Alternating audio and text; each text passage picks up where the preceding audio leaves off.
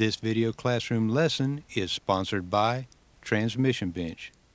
Visit the transmissionbench.com store for the Deluxe Super Kit, other parts, and even the video classroom lessons used during this project. Hello again. This is 46RE class, part 1, lesson 2. It's time to get our hands dirty. What I really mean is the transmission you are working on should be on a safe, sturdy bench or table exactly as it was removed from the vehicle. It should be drained of all fluid but still covered with oil, dirt, and road grime. In other words, don't attempt to clean the case until after the transmission is disassembled. You may be tempted to take it to the car wash and blast it with 900 psi of water and detergent before you place it on a workbench. It's not a good idea. Water can quickly destroy many transmission parts, especially the electronic ones such as the vehicle speed sensor and output sensor. High pressure washers can inject water past their seals, ruining them. And water on the bare steel surfaces of the input shaft and output shafts, as well as the pump housing, will quickly oxidize and turn them brown. Only the empty aluminum case should be washed with a water-based solution. All other parts should be cleaned with a petroleum-based solvent such as mineral spirits. The goals of this lesson are removal of external assemblies, separation of the overdrive section from the main case, and finally disassembly of the overdrive section. You'll need the following tools: 11 millimeter or 7/16 inch 3/8 drive socket, 13 millimeter or 1/2 inch 3/8 inch drive socket, 3/8 drive ratchet, a T25 1/4 inch drive Torx bit, 1/4 inch drive ratchet, small, medium, and large flathead screwdrivers, mechanics pick, boxed in 11 millimeter or 7/16 inch wrench, a 1 inch open or box in wrench, or 1 inch 6-point socket and 1/2 inch ratchet, snap ring pliers, and a box for small parts. You'll also need safety glasses, gloves, and a face shield. Put your glasses on now. We'll begin with the transmission as you see here. Our demonstration transmission has been taken apart, cleaned of dirt and fluids, and then reassembled with its original serious problems still present for us to discover and discuss. It'd be a good idea for you to remove the pan in order to drain the fluid from your transmission before you remove it from the vehicle. The torque converter should be removed and set aside.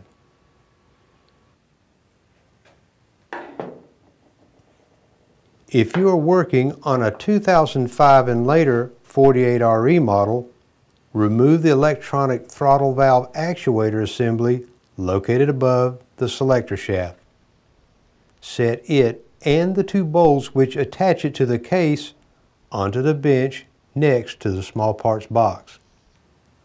All earlier models will have a throttle valve lever located here. Use an 11 millimeter or 7/16 inch box-in wrench to loosen the clamping bolt.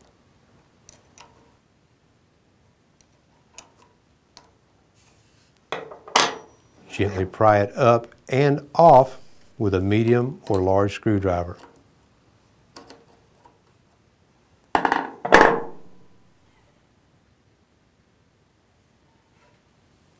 Place it into the box.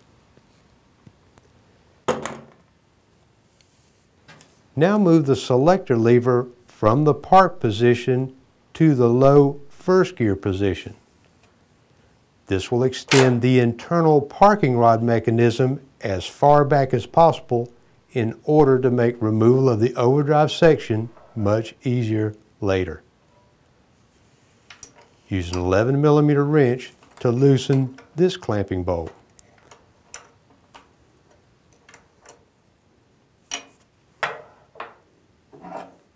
Use a large screwdriver to pry the lever up and off of the selector shaft.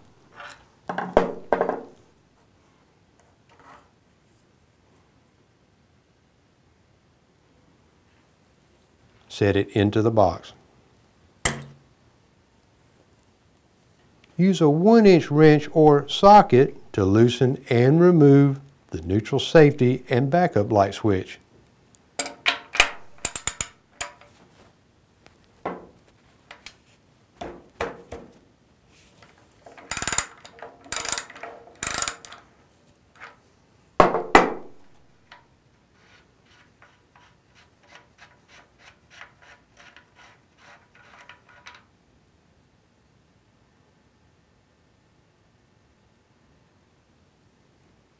Place it here with other small parts.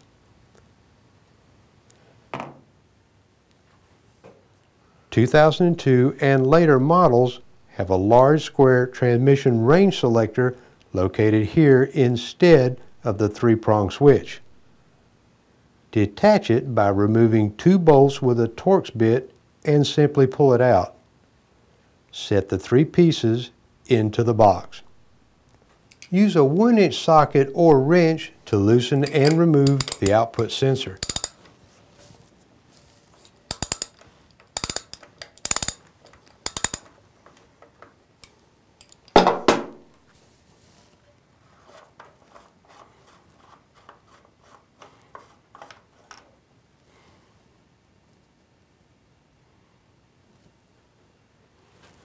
Place it in the box. Use a 13mm or 1/2-inch wrench or socket to loosen and remove the bolt and bracket which fasten the vehicle speed sensor.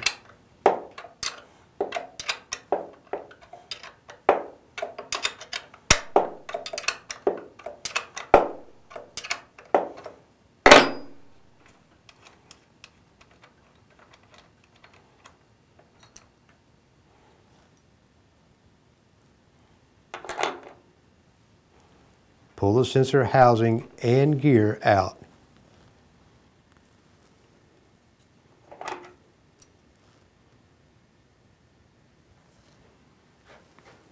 Set them into the box.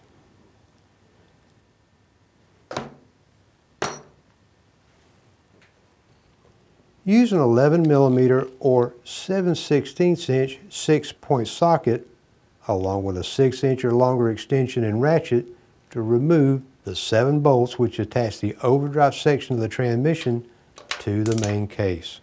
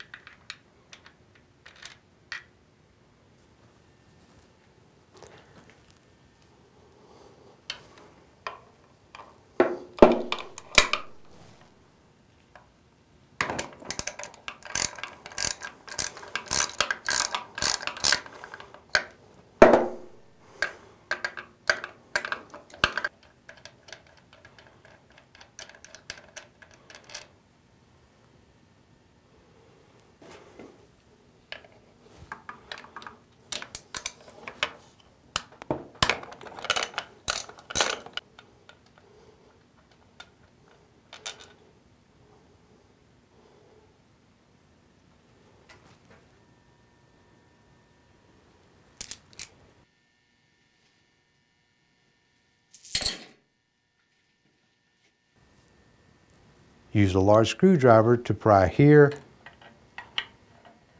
and here.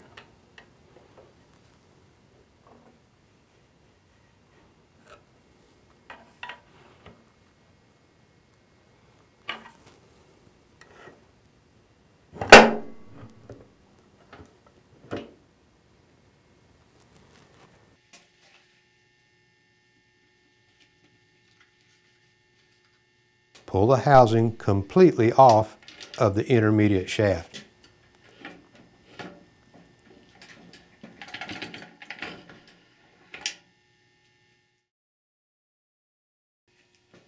Set it like so onto the parts bench. Remove this thrust bearing, steel spacer,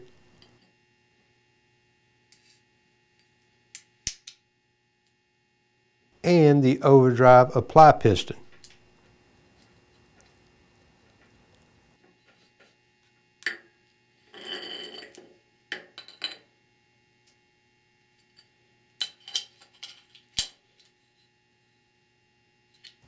Set them onto the parts bench in the order they were removed.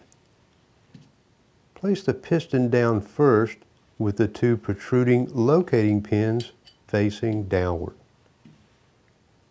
Set the steel spacer ring into its recess. Finally, set the thrust bearing down with the protruding inner race lip facing forward toward the spacer. Remove this thin, round snap ring and set it aside on top of the piston. Depending on model, remove a thin steel plate, or as you see here, a thick end plate.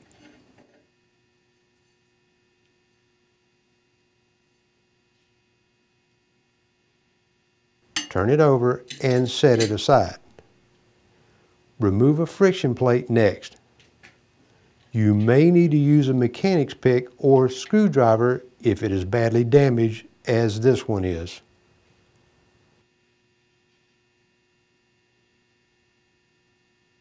Turn it over and set it on top of the steel plate.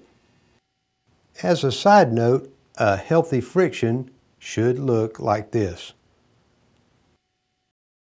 Remove a steel plate next. Turn it over and set it aside. Continue to remove all friction and steel plates and set them aside as removed.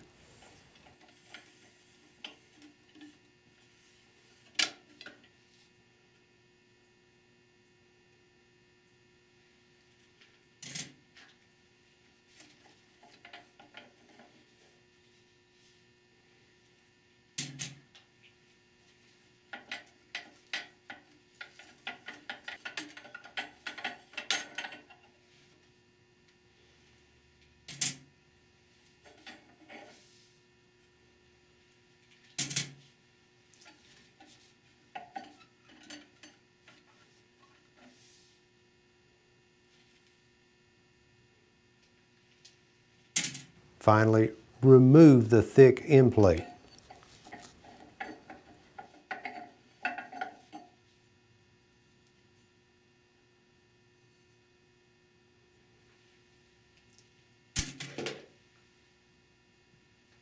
The next part to remove is a wavy snap ring.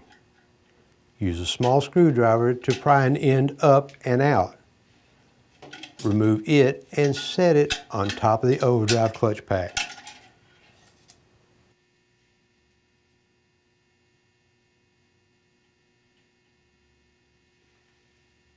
Now remove a flat snap ring the same way.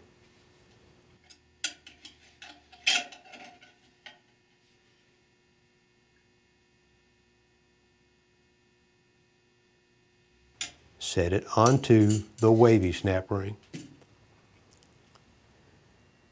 Use a T25 Torx bit and ratchet to remove the two bolts which fasten this snap ring access cover.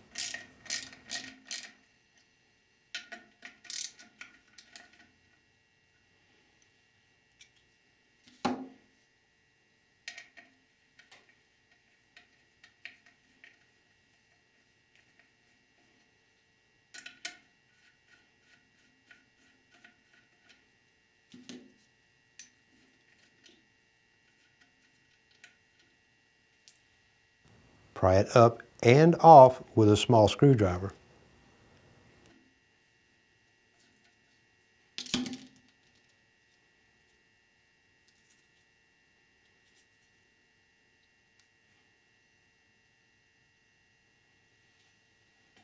Set the bolts, cover, and gasket with the other small parts. Use large snap ring pliers to spread this snap ring.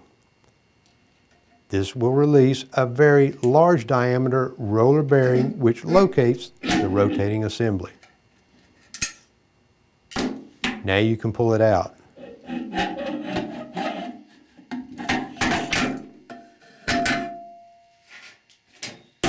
Set it to the side.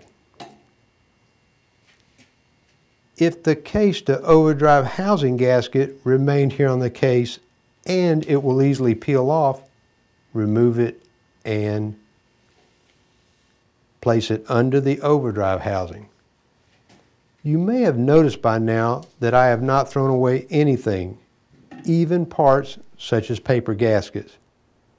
It's important to save everything until after the project is finished because you may need to compare a new part with the old one later. Save everything. We need to further disassemble this section with a shop press. But before we do, you must get a face shield and put it on. As I mentioned before, there are 4 areas in this transmission where you will encounter high spring tension.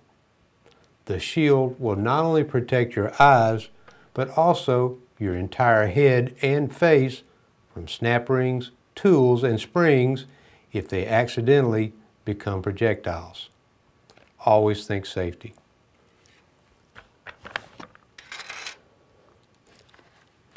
Get a pair of leather work gloves too. Now we're ready to work with the press.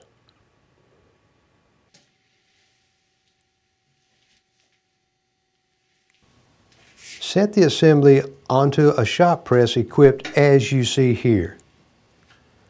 The roller bearing should rest on top of the support bars. Use an appropriate tool which will sit atop the overdrive clutch hub and also straddle the inner sun gear.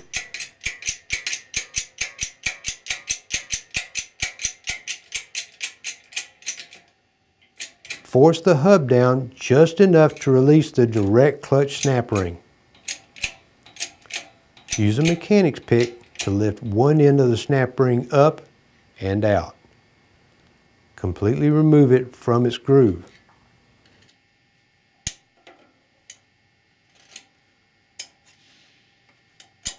Let it rest on top of the housing. Compress the assembly further to expose the round retaining ring on the sun gear. Pry it out and off with the pick.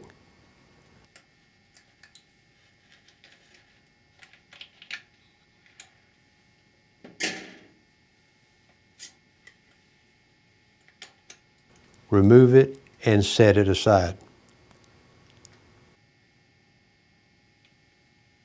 Slowly release the pressure and allow the assembly to expand.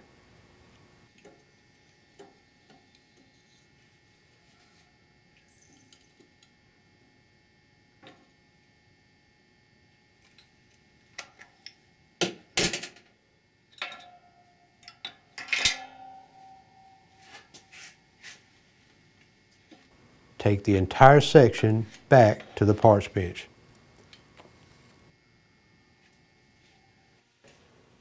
Set it like so.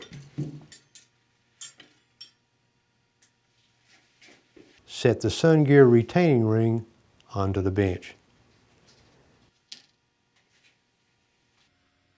Set the direct clutch snap ring around it.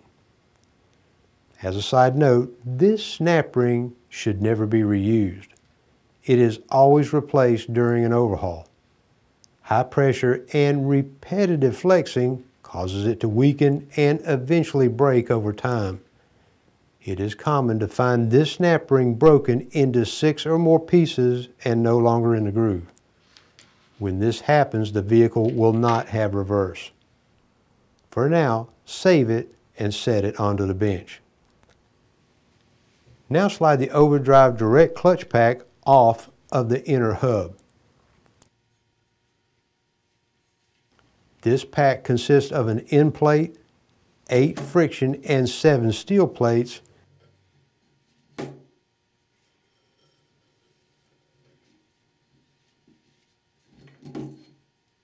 and finally an apply plate. The number of plates varies depending on model.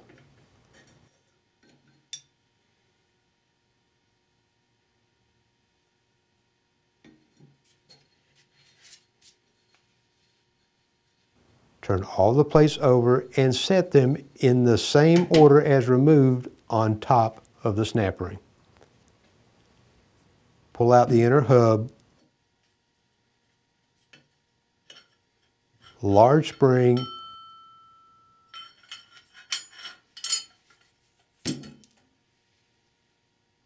sun gear and spring seat, and finally a thrust bearing. Note that the bearing mounts onto the spring only one way. Turn these parts over and set them down as removed. Pull out the planetary gear set.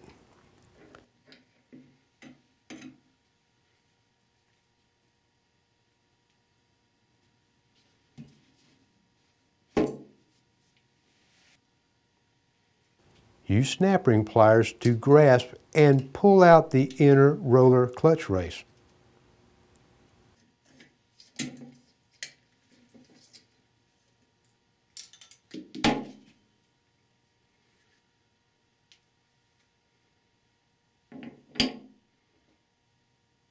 Carefully remove the roller and spring cage assembly. If any of the rollers and springs are accidentally pushed out of the cage, ease one of the rollers out to note how the accordion spring is positioned and push it back in. Set the cage onto the inner race. Finally, remove a thrust bearing. Set it as removed onto the inner race.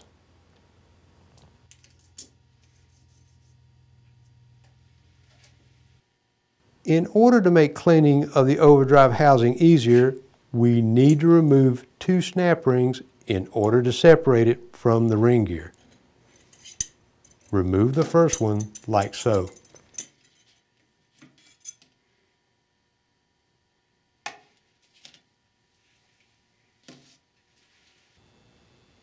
Stand the assembly on end and remove the second circular snap ring.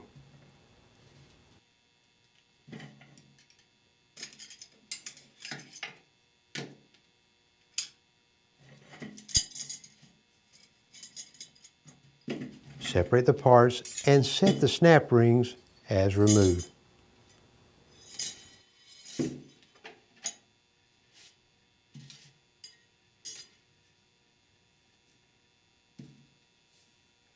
Check the output ball bearing. It should turn freely and quietly.